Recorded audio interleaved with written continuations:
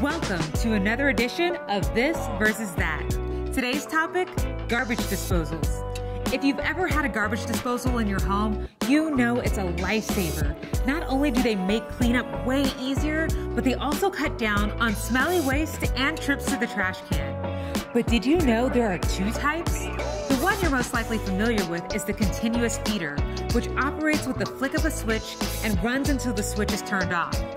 Some models also offer advanced grinding options to help eliminate clogging. The other type of disposals are batch feeders, which only run when a stopper is placed over the sinkhole.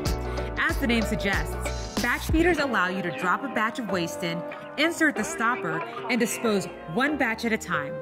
The stopper also helps keep any unwanted items from going down the drain, like rings or ring fingers.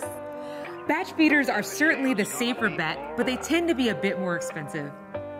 So there you have it, the basic ins and outs of garbage disposals. Which is right for you? You can always learn more at cinchhomeservices.com, and make sure you follow and subscribe to our YouTube channel. We'll be dropping another episode of This versus That soon.